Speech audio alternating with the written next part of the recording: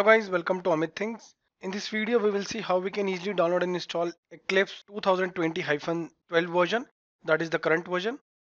So I hope you know that before installing Eclipse there is a prerequisite, that is we need to install Java on our Windows 10 system. So the current version of Java is 15. So at first we will see how to download and install Java 15, then we will install Eclipse IDE. So let's first see how to download and install Java 15. Let's begin. For that, let us first download Java 15. Go to the browser. Now here type Oracle Java. Press enter.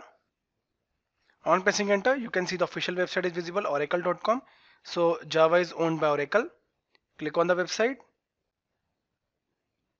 We have reached the website. Now on the right, you can see download Java is visible. Click on it.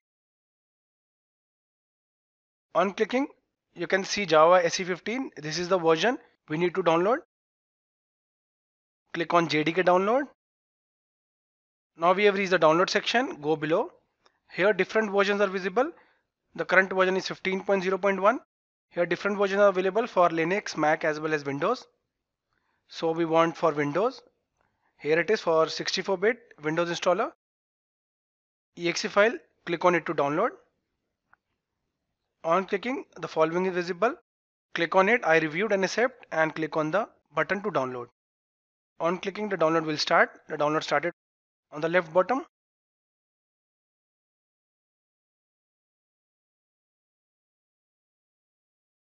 So guys, on the left bottom you can see the exe file downloaded. Now click on the arrow or double click here. I'll click on the arrow. Click on open. Minimize this.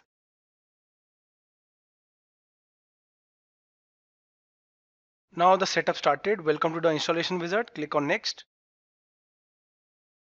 Now you can see the destination folder. It will get installed under program files and a Java folder will get created. Under that a JDK folder and all the files of the installer will get saved there. Now if you want to change the location, click on change, and from here you can change the location. I'll click on cancel and keep the same location. Now click on next. Now the installation started.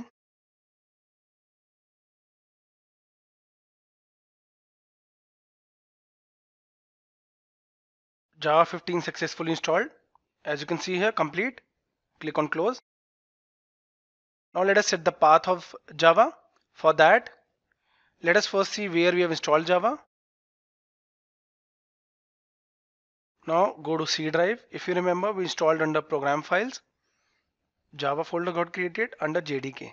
So this is the bin. Click on it and select all and copy the path. This path we need to set. How we will set? Minimize this.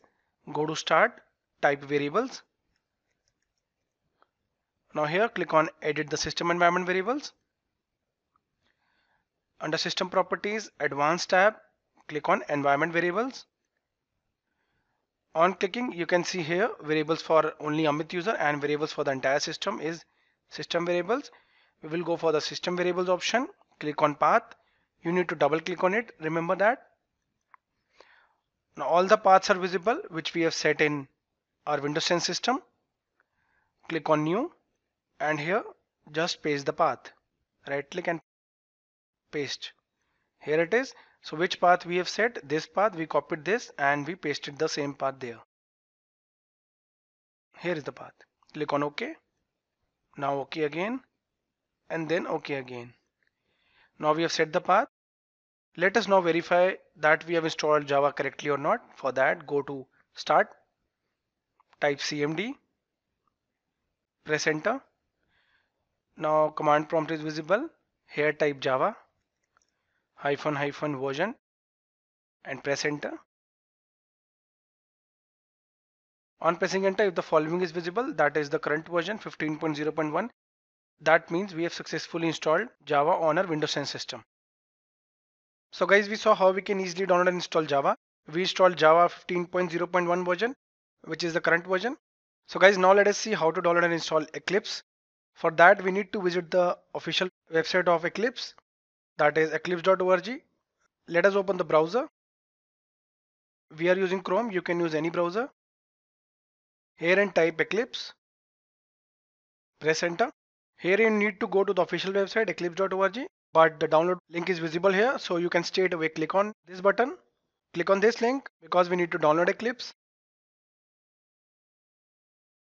So we have reached the download section of Eclipse. You can see the link here. We will also add this link in the description. Herein, the current version is visible, Eclipse 2020-12. So underscore 64 means it is for 64-bit system, and we are right now on Windows 10 64-bit. So this is the version we need to download. Click on it. On clicking, you can see the download link is visible for exe file. Let us click on it to download. On clicking, the download should start. On the bottom left, you can see the download started. It's only 102 MB, so you need to wait for a few seconds.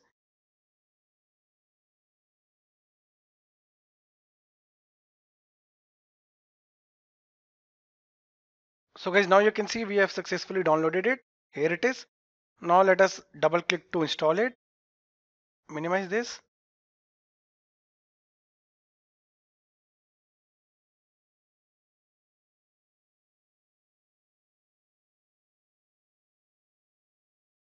So guys, now you can see the Eclipse installer is visible. Here in Eclipse IDs are visible. Different IDs for different languages. For example, Eclipse ID for Java developers, for C++, for web developers, that is JavaScript, TypeScript, HTML. For PHP developers, in the same way, other versions are visible. So right now we are focusing on Java. So therein we will install Eclipse ID for Java developers. So click on it. On clicking, now you can see it has automatically taken the prerequisite, that is it has automatically taken the link for Java. I hope you remember I told you that the prerequisite for Eclipse is Java. So this is where we install Java, and the same is visible here. Herein the installation folder is visible for Eclipse. So Eclipse will get installed here. If you want to change it, you can change from here, and it will also create a start menu entry as well as a desktop shortcut for Eclipse. So let us click on install to install it. Let's click on install. User agreement, that is license. Click on accept now. Now the installation started.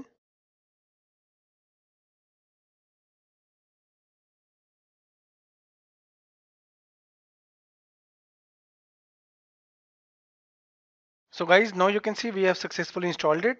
Now let us click on launch. The shortcut is also visible.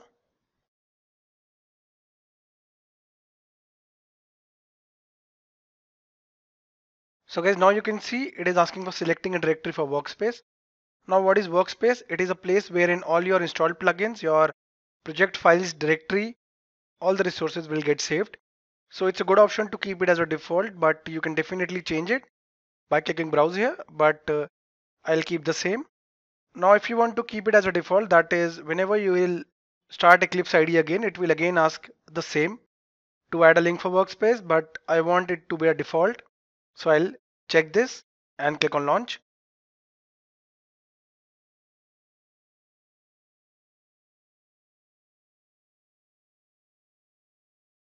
So guys, now you can see Eclipse started. Here's the welcome window. So guys, in this video we saw how we can easily download and install Eclipse ID. If you like the video, do subscribe to our channel Amit Things.